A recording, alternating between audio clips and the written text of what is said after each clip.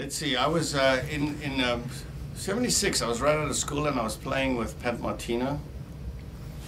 And bass player, I think it was Jeff Berlin, we were kind of trying to get a feel on a song.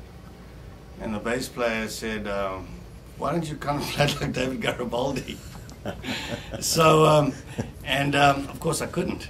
So that posed a problem. I guess I played the song my own way and it was okay, but that's when I became aware and I started to listen to him. And his stuff always sounded like really pretty impossible to me. And what's amazing is that it comes so naturally to him. I mean, this is obviously the way that he always heard his music.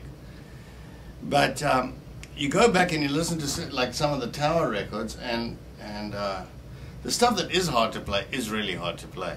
But even some of the stuff that's easy to play, when you actually start to analyze it, there's a lot more to it. And the thing is that David makes it sound so easy when he does it. Yeah. And so effortless and just flowing along. But actually, when you break it down, it's flowing, obviously, but and effortless, but it's not that easy for someone else just to assimilate.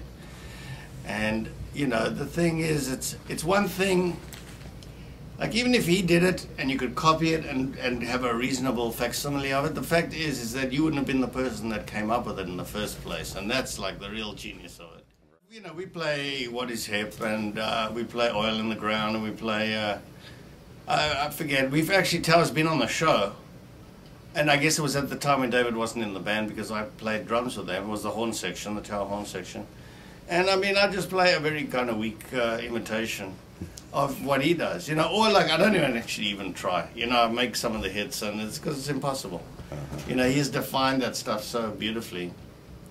But it's fun to play, it's challenging to play, and you know, sometimes wonder like if you were given that piece of music and there was no drums there and you just had a blank sheet of paper and you put guys down to play, you know, what it would sound like, because it's hard to imagine it another way because he has defined it so much. And like you listen to What Is Hip and it's almost like listening to a Beatle record in that you know all the parts, you know, like the drum parts, you know, all the little fills and all the little pieces and all that. Yeah.